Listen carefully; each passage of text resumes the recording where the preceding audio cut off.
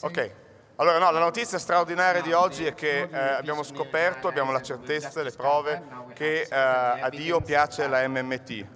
Perché, no, abbiamo le prove perché dobbiamo raccontare ai nostri economisti che fino a pochi giorni fa in Italia c'era 1 metro di neve che avrebbe impedito snow in this area, which would have prevented 75% of the people to come here. Whereas with the summit we had 18 degrees Celsius. Now the summit is ending and God pushes the button and the bad weather is back. So God is an MMTer. Now, very briefly, let me say, well, something that is causing a bit of a problem. I very much appreciate Mr. Galloni. I'm not his friend or his supporters, but he is a man a brave man, and who deserves to be listened. And I very much support plurality of opinions, pluralism, and of opinions, basically, and thought. And MMTs and circuit theories are not a closed parish as the ones we have in Italy. You have to get information wherever you can take it from. This is our proposal. For Galloni, I know that there are people who want him to talk again, but it's not possible because he has already spoken yesterday, and he lives in Italy, so we perhaps will have him on another opportunity. Now we have people coming from abroad who haven't slept for 48 hours, so really I think we should give time to our foreign colleagues and friends today. And then, this is a difficult country to live in. Just imagine the type of mafia-like organization was required in Italy to conceal from all media this event. It's like concealing a Tyrannosaurus Rex in a pub. I mean, this is very difficult, but they were able to do it. Another important thing, I said on the first day, and I'm repeating this, we are not abandoning you. We will try and build with scientific rigor, with their help and with Mr. Parguet's help as well. And we will put it on the website www.democrazia.mmt.info, and we will build from there.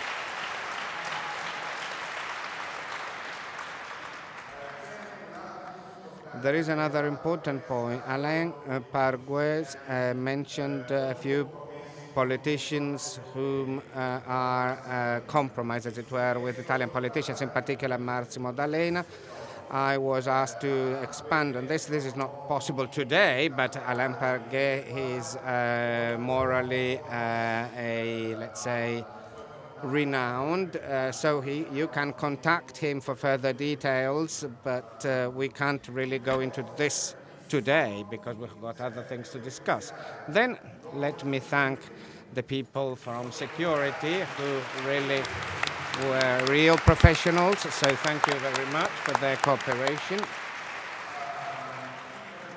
The translators. Thank you.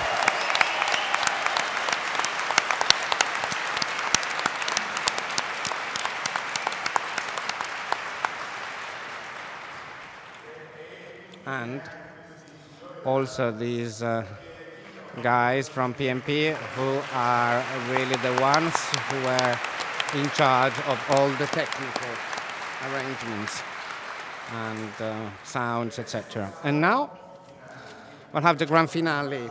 We start with Marshal Auerback, who will give us 20-25 minutes of a presentation to conclude, as it were, Kelton's speech. We have sort of had a world record because Stephanie Kelton is a war machine, but nevertheless we destroyed her. What did he say? You're a war machine, but he's destroyed it. And now, Marshall Auerback. And then the questions. If you don't have your written questions or your written question is not asked, I'm really sorry, but we have to conclude by a certain hour in the afternoon. Okay, thank you. I will try to elaborate on one or two themes that Stephanie Kelton discussed this morning. I've chosen two, which I think are very crucial to help you. Secondo me sono molto importanti per aiutarvi a capire certe cose. Una è l'analogia fra il governo e la famiglia. E l'altra cosa di cui vorrei parlare è il tema the issue of currency, which obviously is very relevant as far as the European Monetary Union goes. So I'm going to start with the question about, is government like a household? Now, discussions of government budget deficits here and also in America and virtually anywhere always start with an analogy to the household budget. We always hear, no household can spend more than its income, and neither can the federal government. Now, on the surface, that sounds very sensible. But if you look a little bit more closely, it makes no sense at all. A sovereign government, such as what you have in the United States, Australia, Japan, Canada, bears no resemblance to a household. So let's get into the specific differences. First of all, the American U.S. federal government is over 220 years old, if we date the birth to the adoption of its constitution. That's probably as good a date as we can find, since the Constitution, as I mentioned yesterday, established a common market in the U.S., it forbid states from interfering with interstate trade and gave the federal government power to levy and collect taxes. Okay, so the government is 221 years old. I know people in this country are very healthy, but no head of household can live for 221 years. Now, this might appear irrelevant, but it's not. When you die, your debts and assets need to be assumed and resolved. And likewise with companies. They can be long-lived, but when they go out of business or are acquired, the debts are resolved or assumed by the new party. There's no quote-unquote day of reckoning, no final Piper paying date for the sovereign government, by contrast.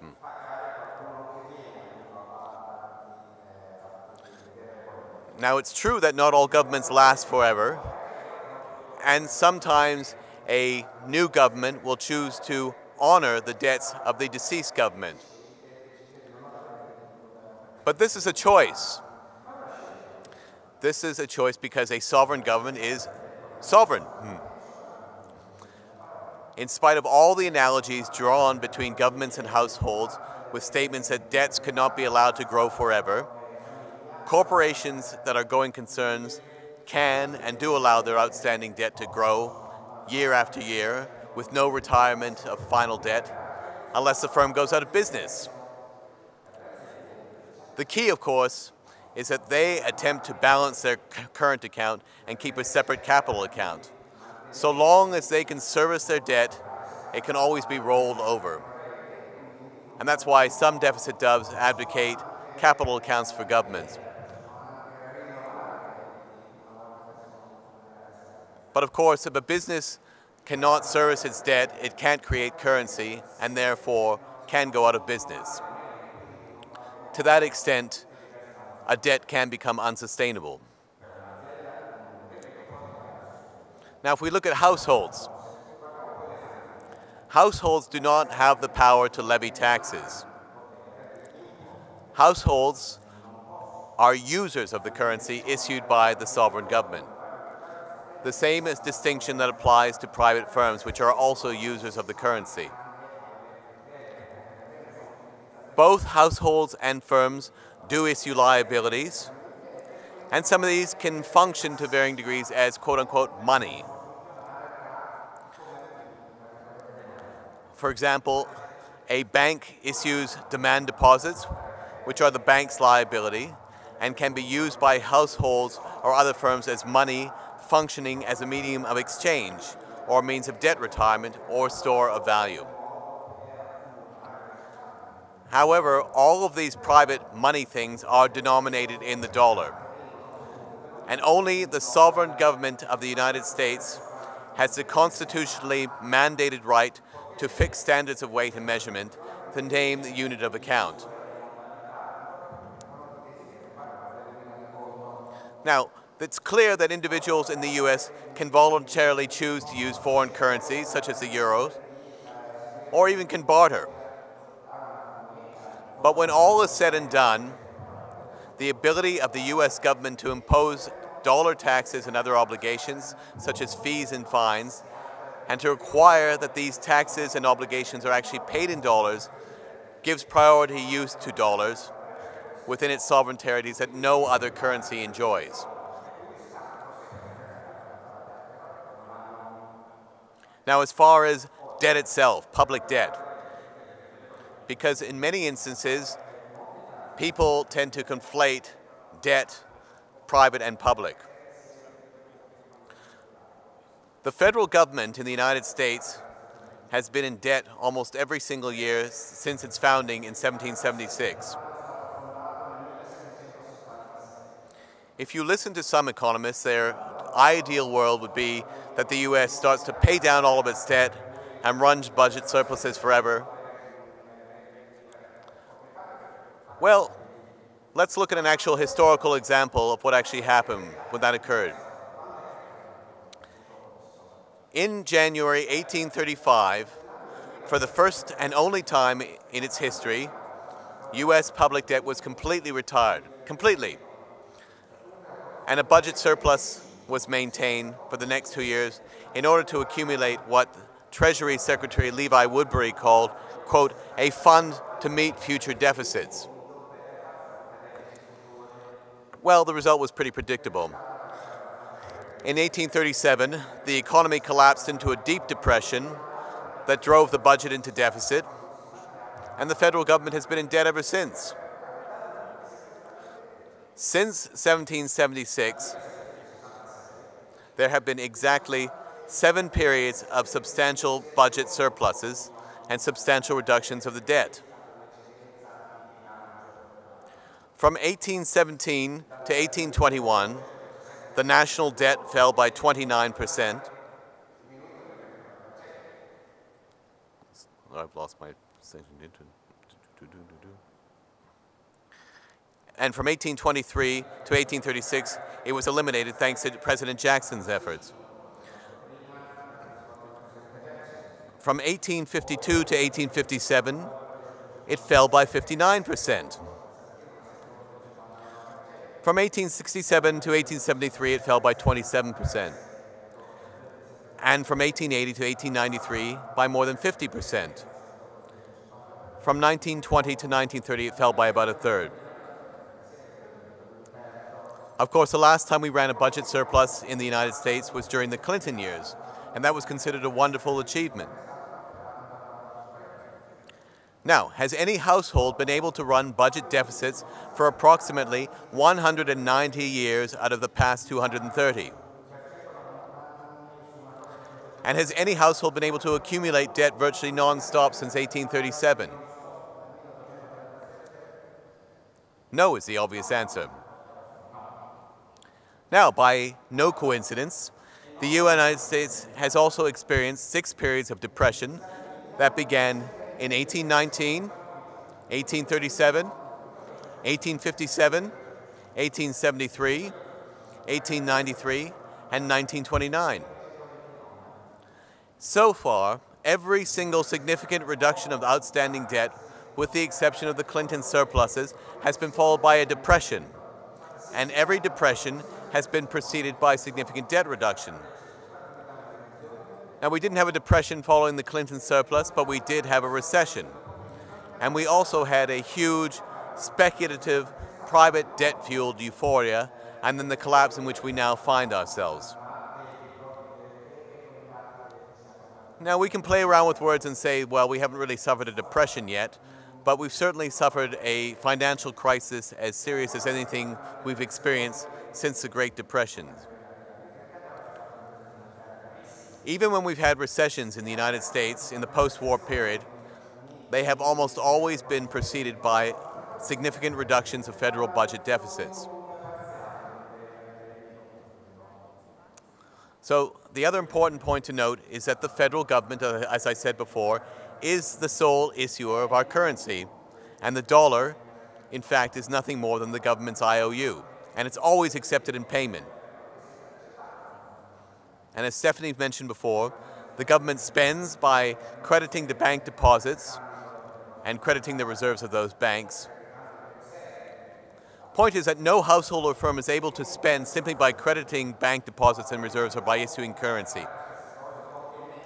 Households and firms can spend by going into debt, but the debt must be serviced with the debt of another, usually a bank debt. Sovereign governments, by contrast, only make payments, including interest payments on its debt, by issuing its own IOU. That's why the notion that this is quote-unquote Ponzi finance does not apply to the government, because unlike private debtors, it can always service its debt by issuing more of its debt. So when you hear about unsustainable deficits or Ponzi finance, this is totally inapplicable to a sovereign government.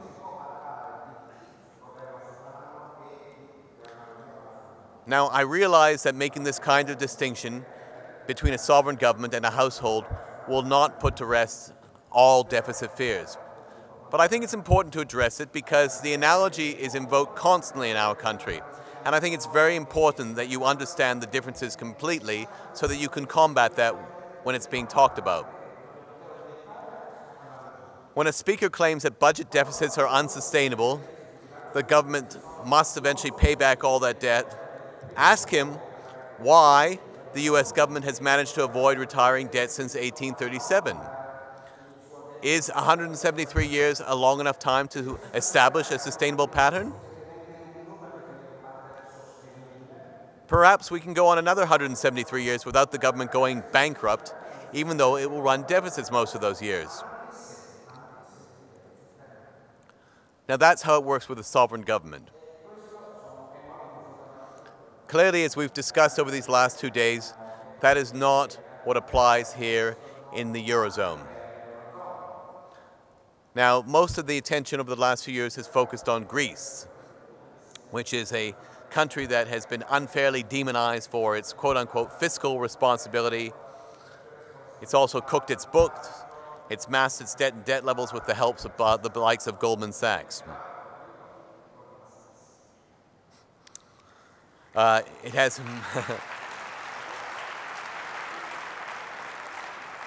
it has a huge budget deficit, but it has been trying to cut it over the last several years, and it's had some success, but at a cost of deflating the economy into the ground.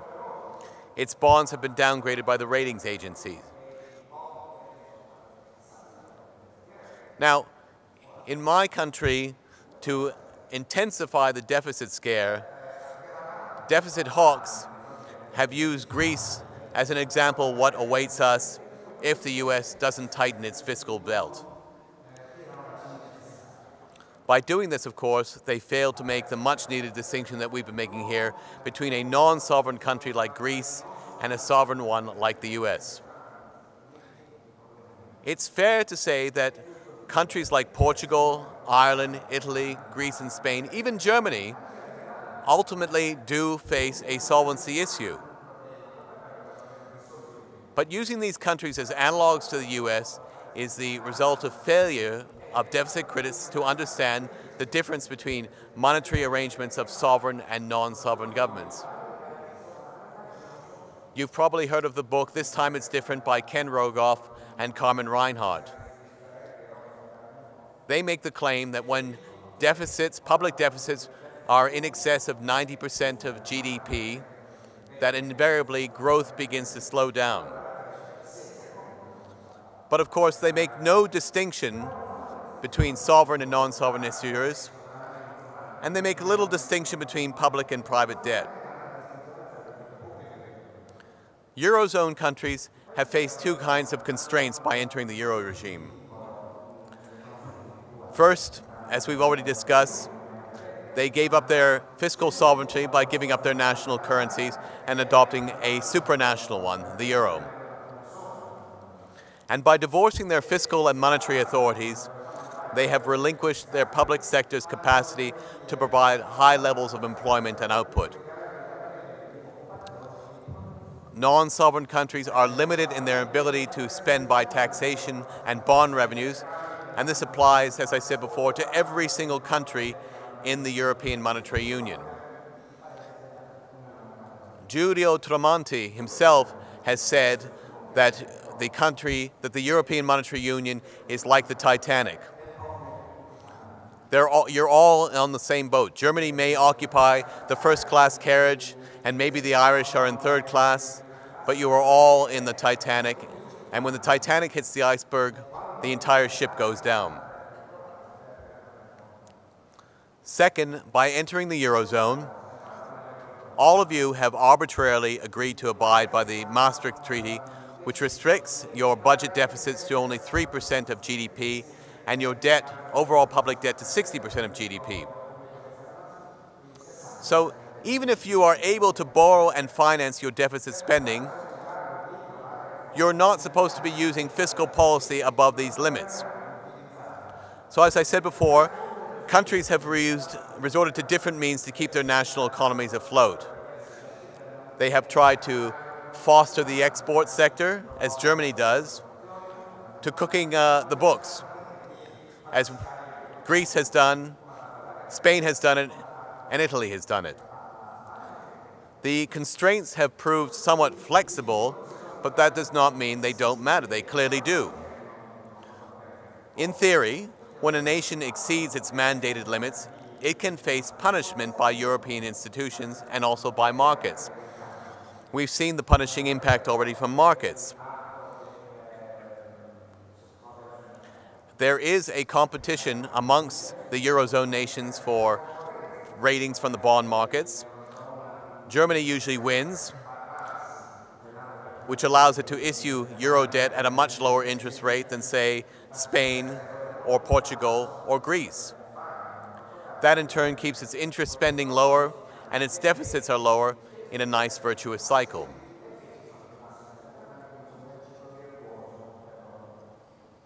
And by contrast, you have countries like Greece, which are being punished with high interest rates that drive them into a vicious death spiral because deficits rise, which leads to further credit downgrades.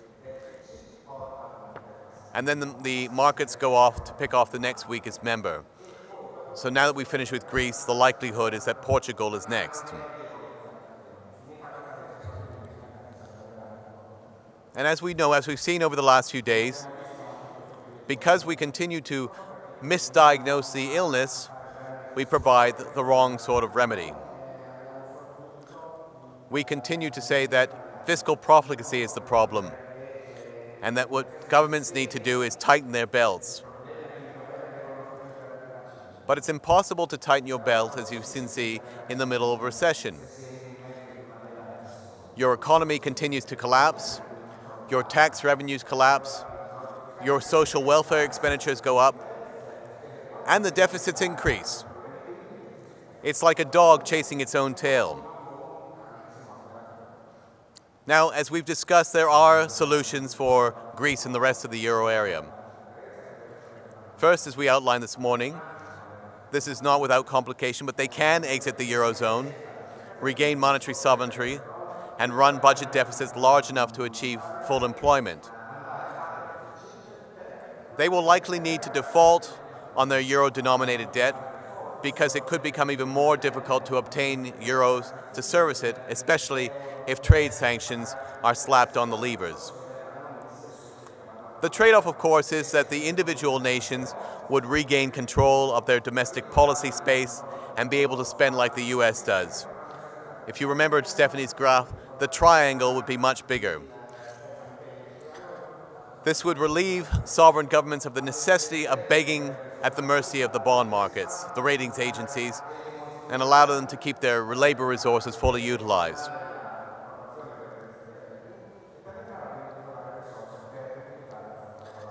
Now, if you don't want to leave the euro, then clearly there ultimately has to be a supranational treasury, much like what you have in the United States, a federal government's treasury in the US, which would be able to spend like a sovereign government does.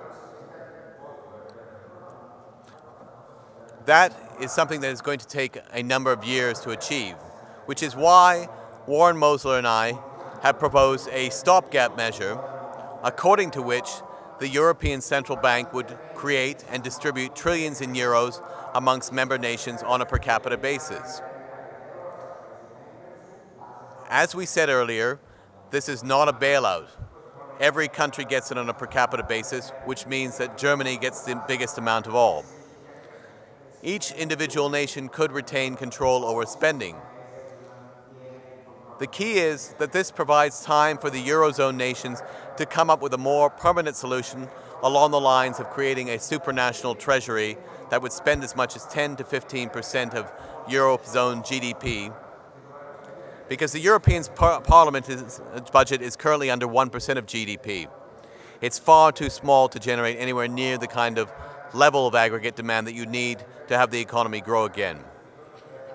Again, the actual spending decisions, where the money goes, could be made by individual member states with the distribution of spending determined by population.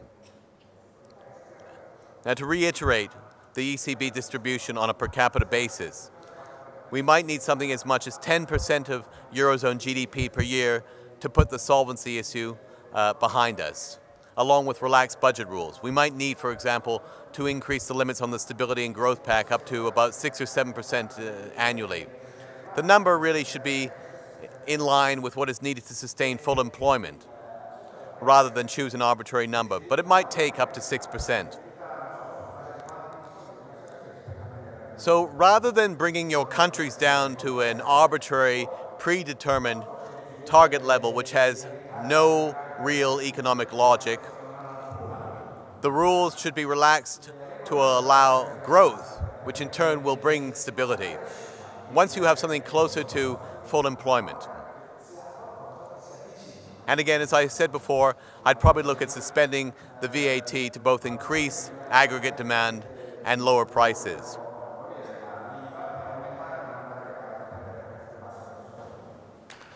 Thank you.